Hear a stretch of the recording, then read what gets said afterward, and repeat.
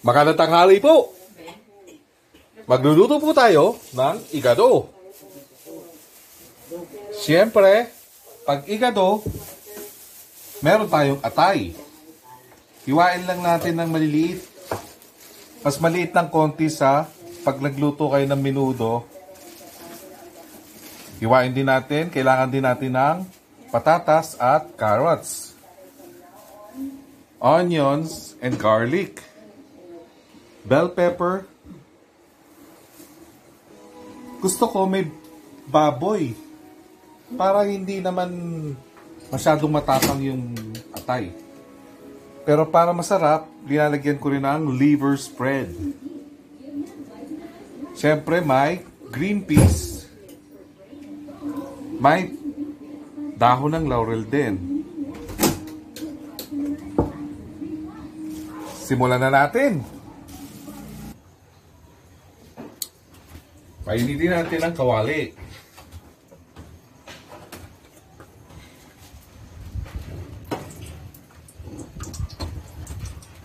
Konting mantika para magisa yung baboy.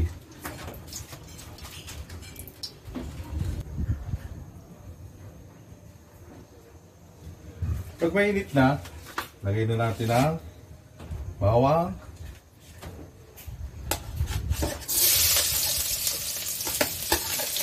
sibuyas,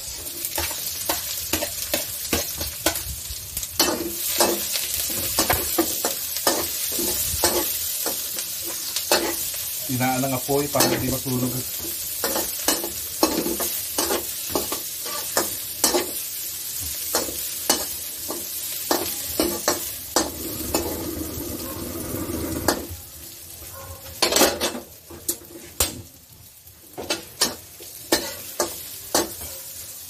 Pag nag-brown na yan, gisayin na natin yung baboy.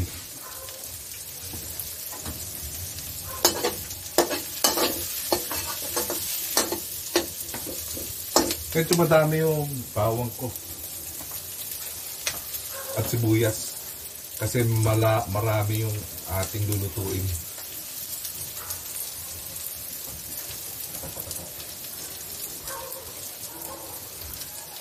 Tamang-tama ito, malamig ang panahon.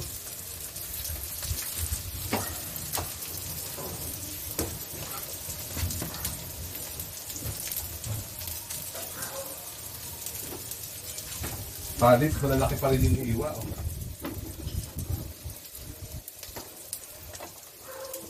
Lagay na natin ang baboy.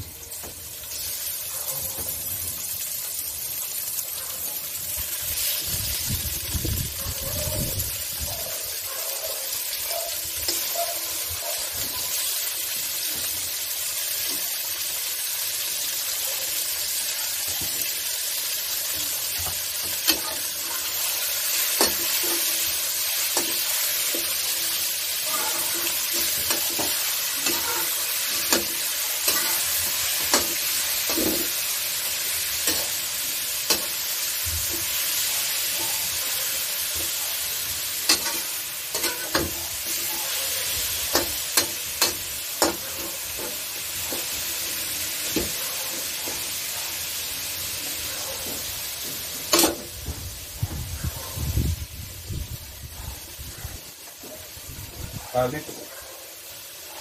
Hindi na namin ang dami.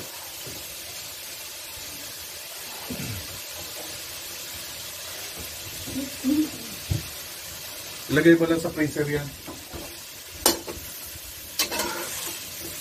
Isay natin ang baboy hanggang mag-isa.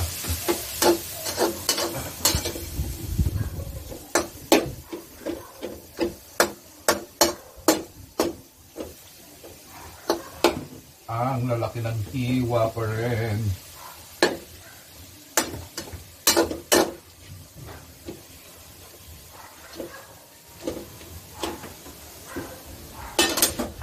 Mas maliit yung hiwa ng baboy, mas madaling maluto.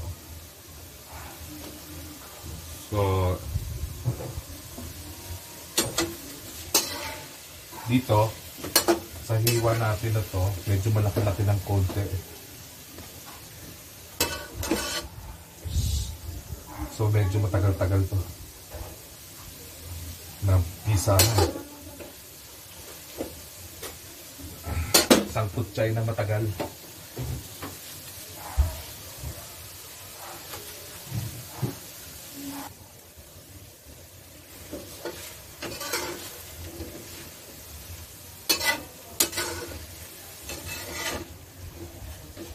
Langsan lang natin yung apoy para mabilis mag-isa. After few minutes, medyo luto na siya. Lagyan natin ng bay leaf para makuha niya ng baboy yung lasa ng dahon ng laurel.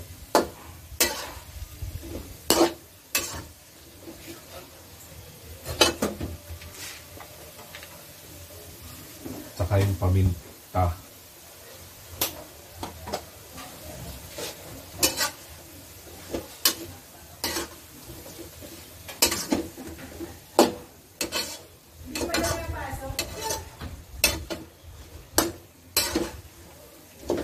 Pero tumigil na yung ulan. Hindi na babahayan eh.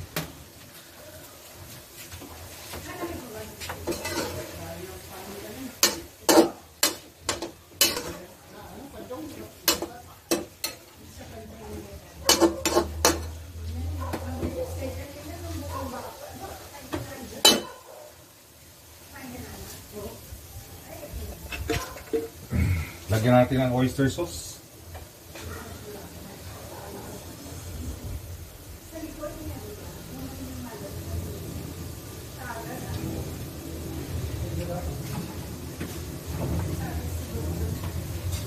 Lagyan din natin ng toyo.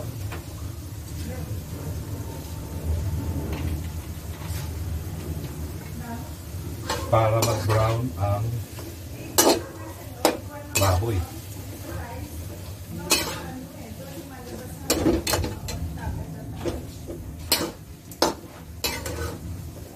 Bango.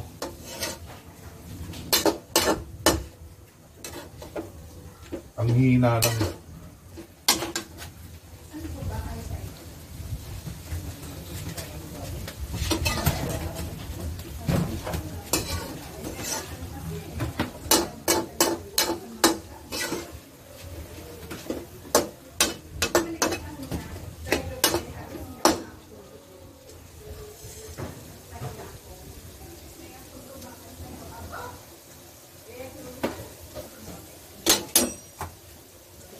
Napakadali lang, di ba?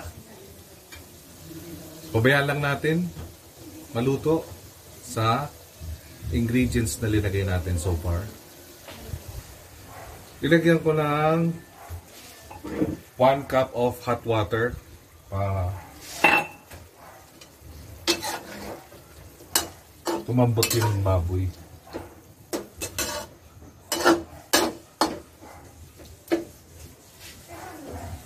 Yan.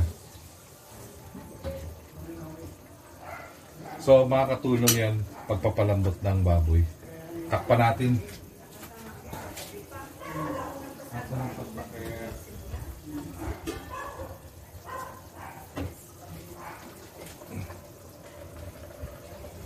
Ang liit. Wala pong malaki. Meron.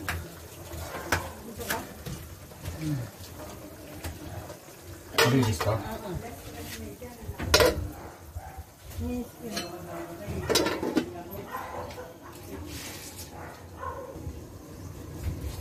After few minutes,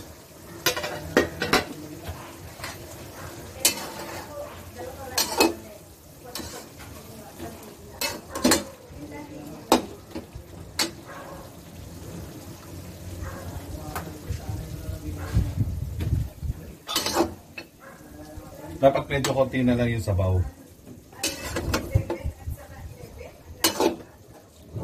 Diba?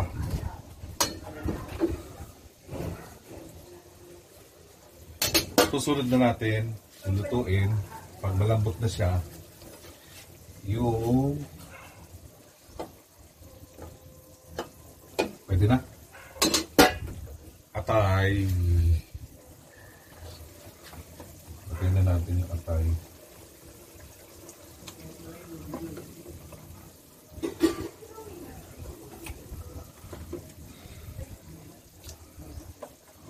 Lagyan na pala ito.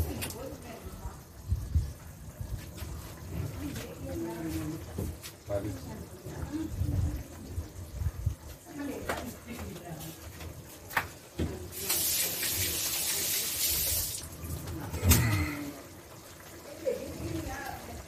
Halo na lang natin yung atay. Iilalim.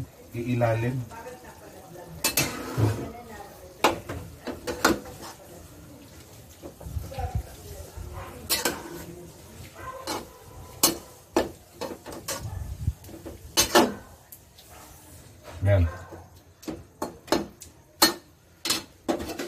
Ang atay kasi mabilis maluto. So, konti lang. Few minutes cover lang yan. Pag nasa ilalim siya, maluluto na kagad. Ayusin lang natin ulit.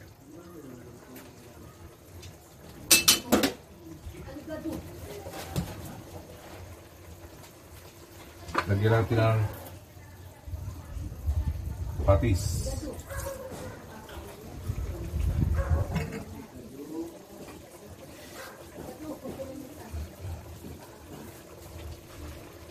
Takman.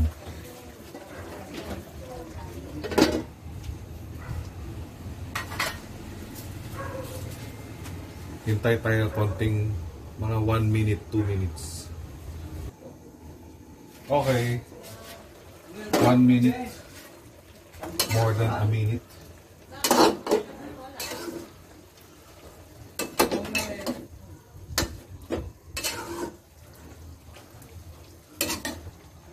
Luto na kagad ang atay.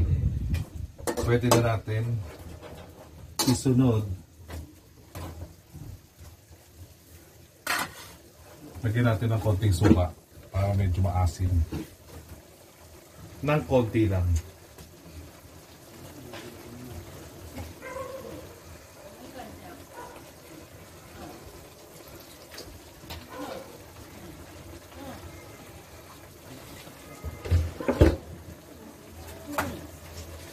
Kasi ngawin lang yung suka. Huwag haluin.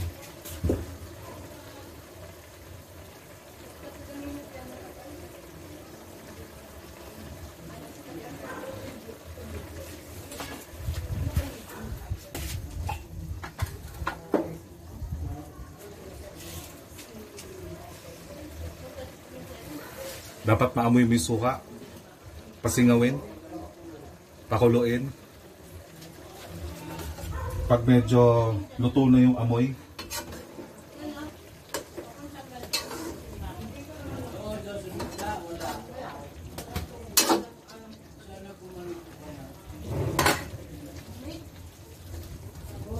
lagay na natin ang carrots.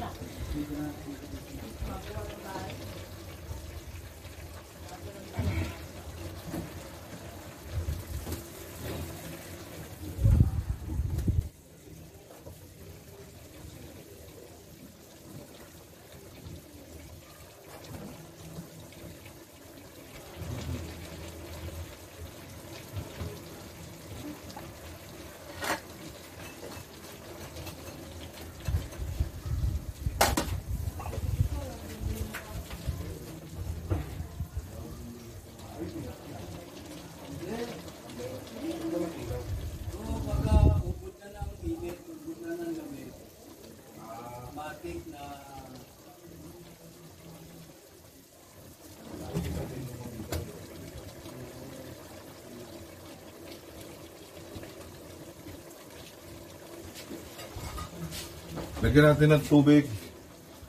Enough lang para lumubog ang gulay.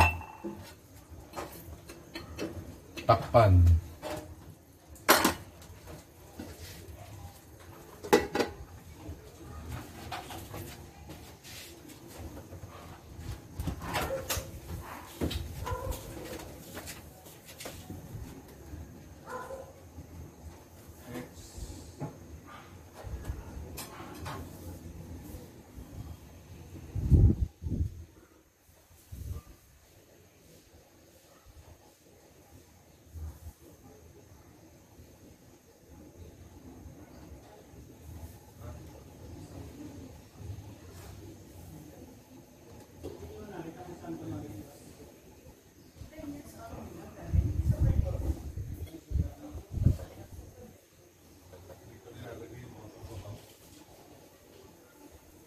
Yan. Ayun na, kung ano na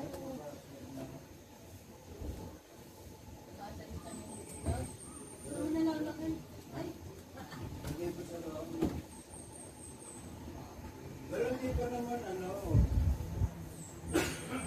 hindi po na natusok yan. Yan na.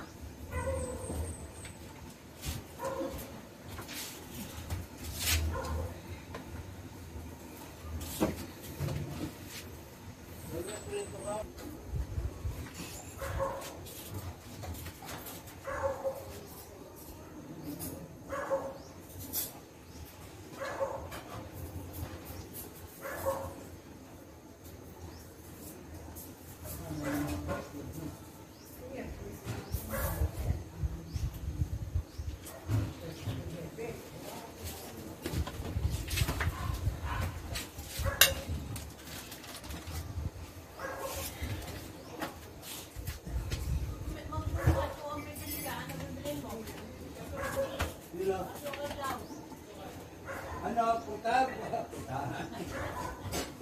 Teka, mag-aanap pa. Saan mo nilagay yung...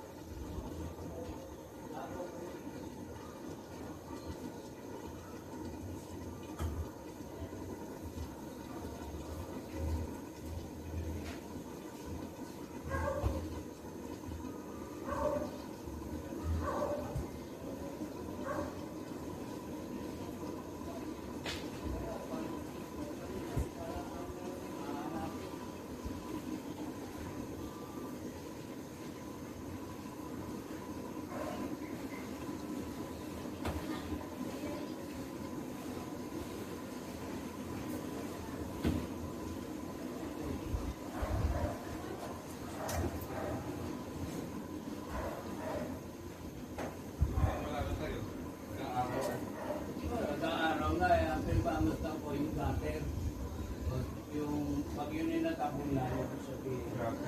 Oo, yan. Tapos sa kabila yung sidewalk. Bakit pa? Oo, yung pinaglapas na po. 12.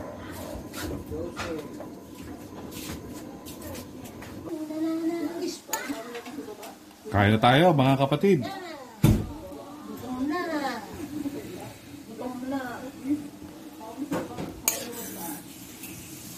Isabaw sa kanin ang sauce. Napakalapot na sauce ng igado.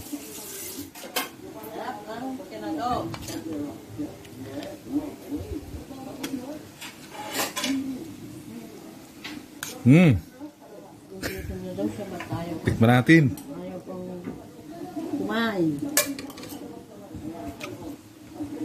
Kain na. Sarap. Wow! Masarap. Pakainin ng mga bata yan. Sakto. Ang sarap, nakagana. Lalo na kung manghang pa ba yan. Hindi pwedeng manghang yung mga bata. Napakasarap, mga kapatid.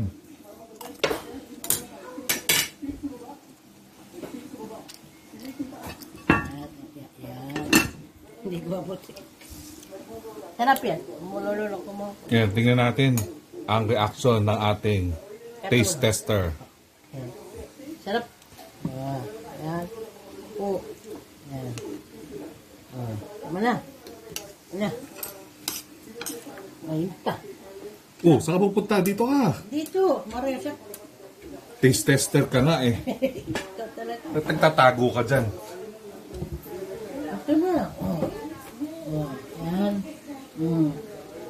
Ito lang. Masarap.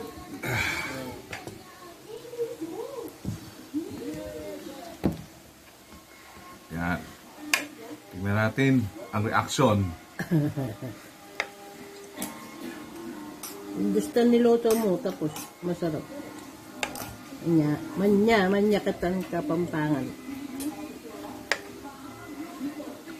Ito po ay Mainit. lutong igado.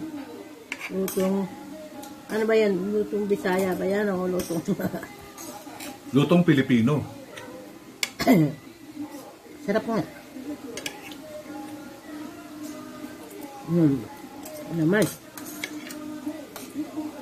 Yan. Pwede namang paganda na. Nga. Dapat nga pala maliit pa yung atay. Tingin sa camera. Ayan ko. Yan na lang. Gusto ko makita yung reaction mo. Kakain na. Sarap. Yung nga Parang binubola mo lang ako. Yung maros. Mainit eh.